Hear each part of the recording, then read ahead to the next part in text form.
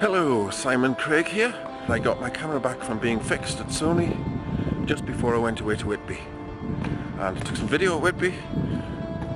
Should have checked my settings before I went to Whitby because my video came out a bit like this.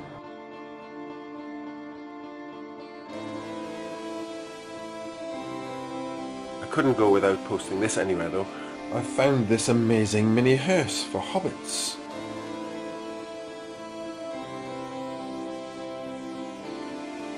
And this guy has awesome wings from Bionic Concepts. And you can see how they mechanically unfold.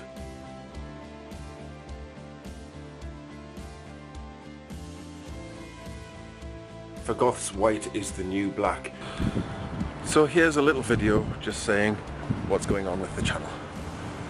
When I started this channel, I kind of expected to make videos about all the places I go and things I make. But it takes a lot longer to make a video than that. Yes, I've been building things. As you know, I make stuff. I've been fabricating some cosplay armor and costumes. Some of you may have been following my Hammerstein build, which there will be more of. I've been helping some friends out with some armor for 5K Rem, which is a live role-playing system set in a decayed dystopian future. With my historic videos, I'm looking at doing more castles and so on.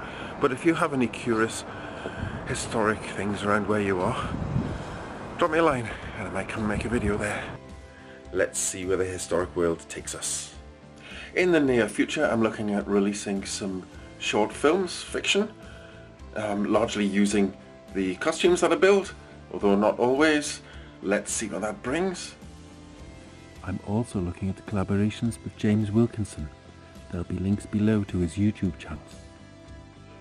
Then there is the radio play that I'm working on.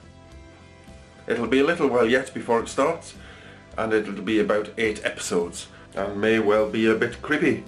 Should it go on this channel or should it go on the Craig's Crack channel? I have a second channel that some of you might know about. It's called Craig's Crack, and Craig, who's definitely not played by me, talks about stuff. You may want to check it out and ask him some questions. So that's where I've been and that's where I'm going. Thank you very much, and I'll speak to you later.